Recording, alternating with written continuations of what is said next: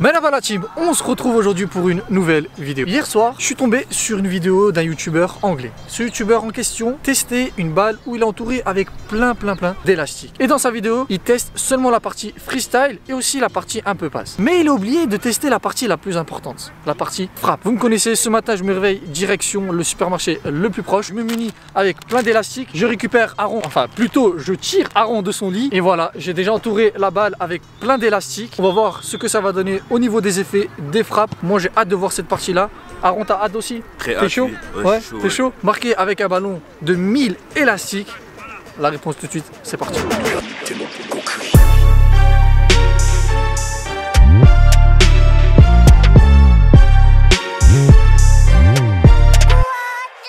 Donc là on va commencer comme d'habitude avec les ballons normaux, histoire d'avoir une bonne référence, un étalon.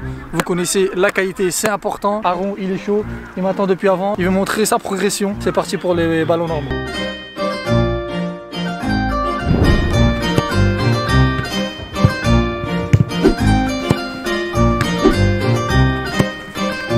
Allez, on ouvre le score, ça commence à venir petit à petit. On commence à être chaud de côté d'Aaron, il était déjà chaud au début, moi je commence à augmenter.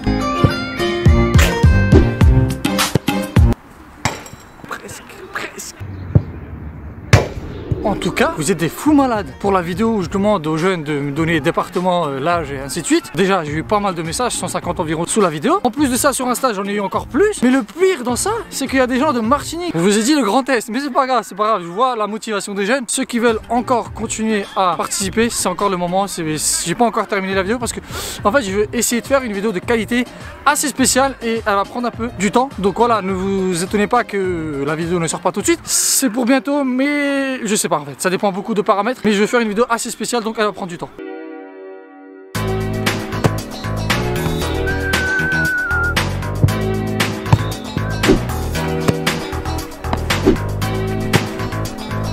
Ah! Même Aaron il sourit, même lui ça lui fait plaisir que je tire à droite.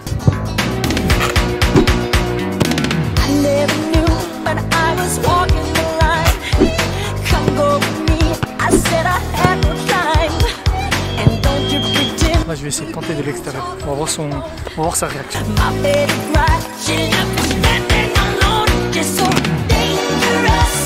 Bah, il pouvait la capter, ça c'est pas le problème.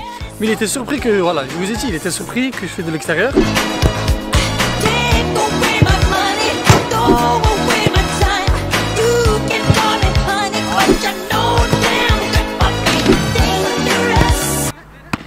Bien joué, bien joué, bien joué. Bien joué, Aaron. Bien joué, bien joué. Perfect. On va s'arrêter sur ça pour les frappes. Il faut quand même noter une nette progression d'Aaron quand même. Tu vois, ouais, je trouve il y a eu une petite progression depuis la vidéo qu'on avait fait il y a 2 mois maintenant je crois. Il y a 2 mois et demi. Il y a 2 mois et demi, même 2 mois et demi. Mais voilà, là c'est pas la vidéo d'Aaron. Là on va s'intéresser à la balle en plastique. Enfin en plastique. Élastique pardon. J'ai mis le maximum d'élastique que j'avais. Là j'ai encore 2-3 sachets. On va encore essayer d'en mettre plus. En tout cas déjà si je compare en termes de poids entre la balle normale, voilà la balle de Ligue 1 et cette balle là, il y a vraiment une très grosse différence de poids. Là pour vous montrer vraiment la différence de poids entre les deux ballons, regardez juste l'effet, regardez. Mais là je vais encore ajouter quelques élastiques encore en plus pour pouvoir justement bien uniformiser, bien homogénéiser le ballon. Et après on va passer à la partie frappe qu'on attend tous. Je vais encore ajouter quelques élastiques comme ça.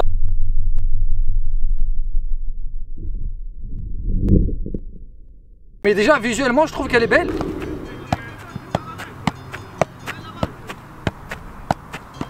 Ouais, franchement c'est bizarre comme sensation. En fait quand tu la prends comme ça elle est lourde. Mais quand tu jongles, vu que les élastiques c'est un effet de ressort, donc elle rebondit. Donc c'est bizarre comme sensation.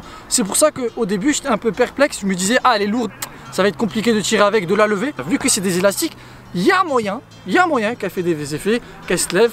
On va voir ça tout de suite dans les frappes, ça sert à rien de beaucoup parler parce que j'ai hâte de voir. Allez c'est parti. En nombre de frappes, on sera très limité, je pense. Donc on va essayer d'être le plus efficace possible parce que tous les élastiques vont sortir, je pense, au niveau des frappes. Mais voilà, ça c'est la première frappe. On va voir ce que ça va donner. J'ai hâte de voir ça.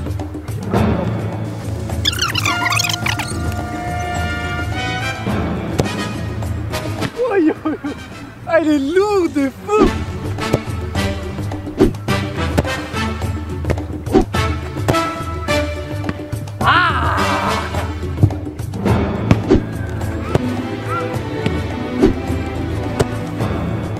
compliqué d'envoyer de la puissance et de la précision. Oh là là là là là là là. Oh, vous avez vu celle-ci ou pas? En fait, j'ai compris, c'est bon, j'ai compris. Faut vraiment essayer de lever au maximum parce que vu qu'elle est lourde, elle redescend vite.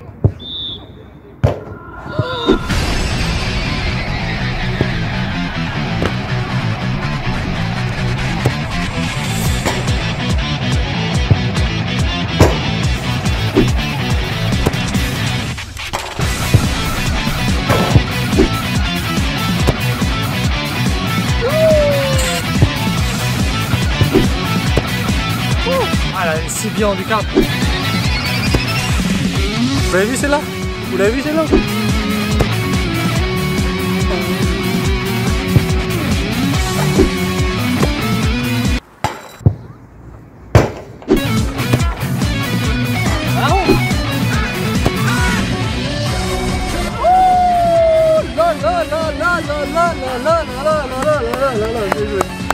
Bien joué.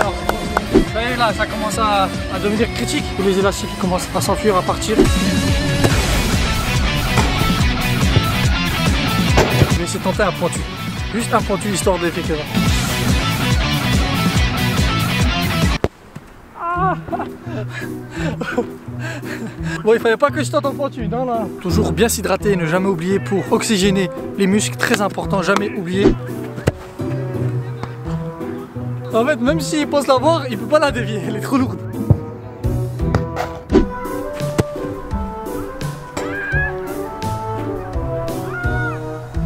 Comme dit Aaron, presque dedans. Presque.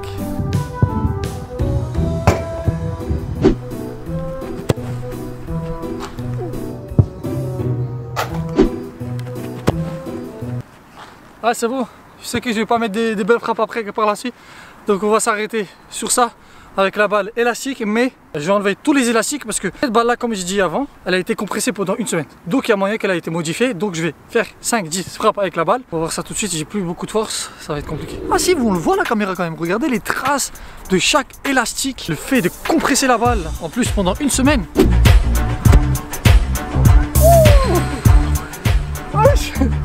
Vous avez vu les membres? J'ai même pas mis d'épée.